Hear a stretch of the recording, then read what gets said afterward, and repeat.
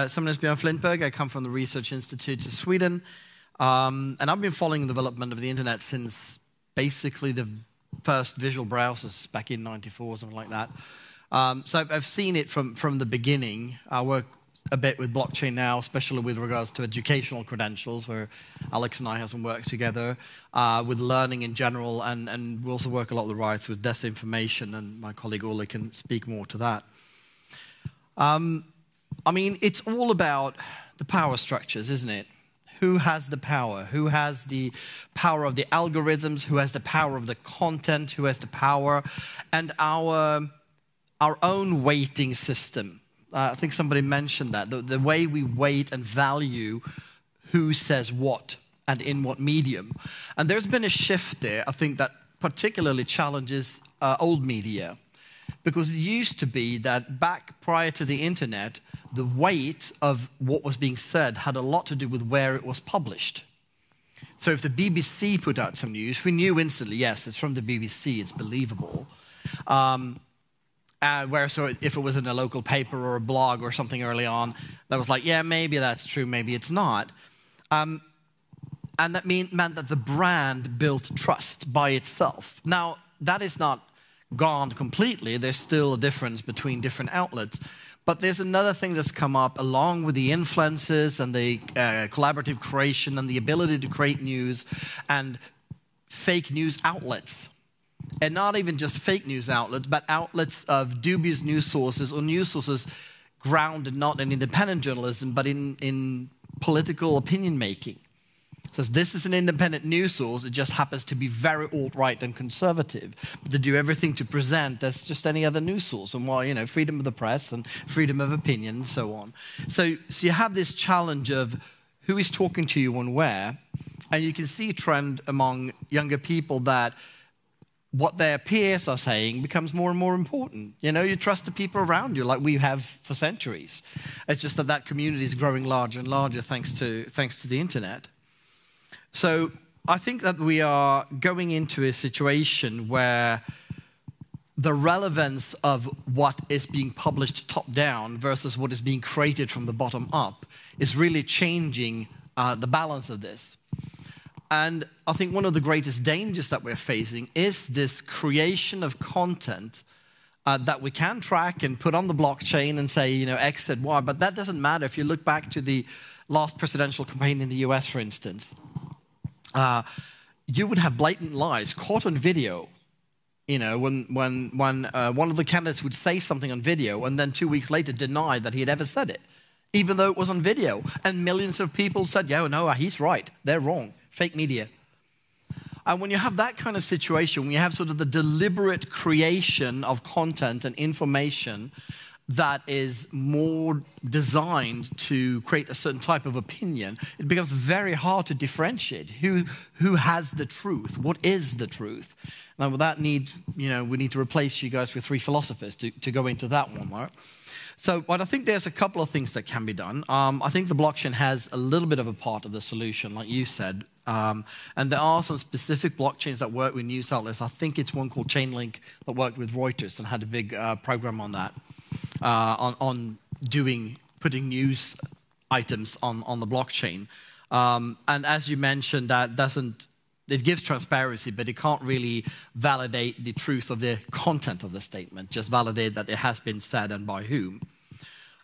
I think knowledge is power. In the first speech you had was showing the algorithms, showing how they work, understanding how they work, being informed is really the first key to being able to affect it. And the second key is that we actually have another tool, just as deep learning and AI is being used to sort of propagate the algorithm and change this. I believe that we're going to see in the coming years, much like we had in the past with hackers with viruses versus antivirus companies trying to balance this out.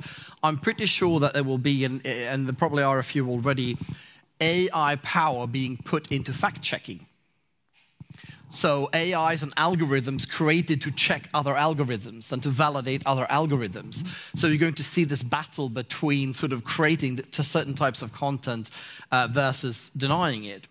And I'll give you an example from my small hometown. I live in a village with 800 people, and there was a horrible murder last year. Some kids who'd been harassing an old lady one night threw rocks through her windows, and then they left, and they come back, and they turned up, burning the house down with her inside.